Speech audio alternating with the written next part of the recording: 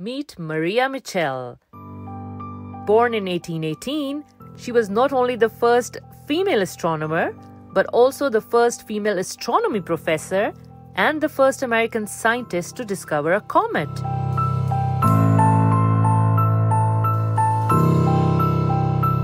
She advocated for math and science education for girls when few had access. The fact that Maria Mitchell discovered a comet may actually be the least interesting thing about her. But that's what happens when you buck the rules and fill your life with passion and purpose. Like a comet herself, the trail Maria blazed for others burned as brightly as her own accomplishments. At the age of 12, Maria helped her dad calculate the position of their home by observing a solar eclipse.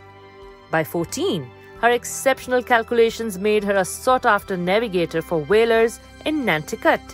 And by 17, she had finished her formal education and opened a school of her own to train girls in math and science. At 18, Maria slowed down for a bit.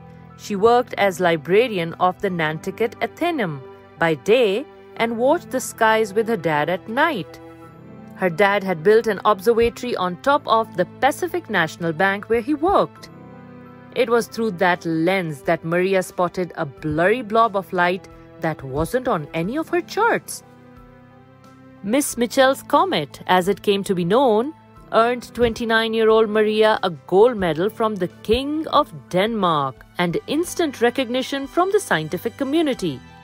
She became both the first woman elected to the American Academy of Arts and Sciences and the first to be admitted to the American Association for the Advancement of Science.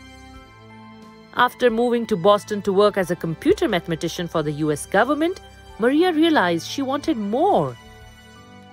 So 10 years after her big discovery, Maria traveled to Europe and joined the newly founded Vassar College in New York.